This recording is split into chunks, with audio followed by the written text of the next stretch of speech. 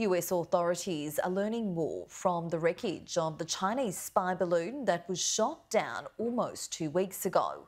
However, they remain tight-lipped about the 3 other unidentified objects shot down while flying over the country.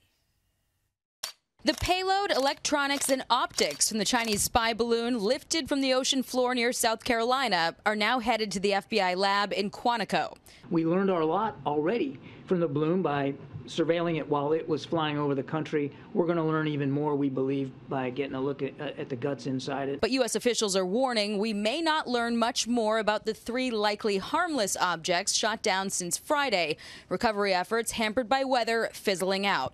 But a hobby group called the Northern Illinois Bottlecap Balloon Brigade says their party-style pico balloon went missing in Alaska the same day a U.S. fighter jet shot down an object there.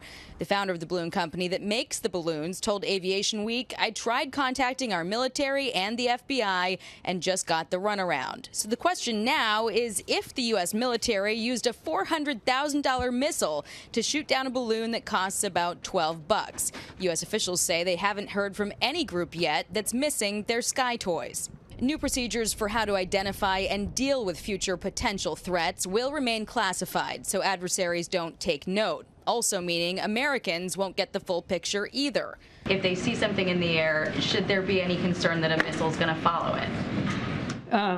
Again, we're not going to rule anything out in or out in terms of how we're going to treat with additional potential unidentified aircraft. The White House is turning its attention back to Biden's agenda, seizing on an op-ed by Republican Senator Rick Scott pledging to protect Social Security and Medicare. The president congratulates Senator Scott on joining the post-State of the Union red wave, as we have seen from Republicans, acknowledging that they are, in fact, been attempting to put Medicare and Social Security on the chopping block.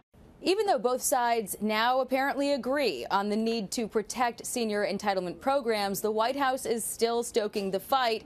Spokesperson Andrew Bates saying supporting the repeal of the Inflation Reduction Act, Senator Scott is pursuing the biggest Medicare cuts in a generation.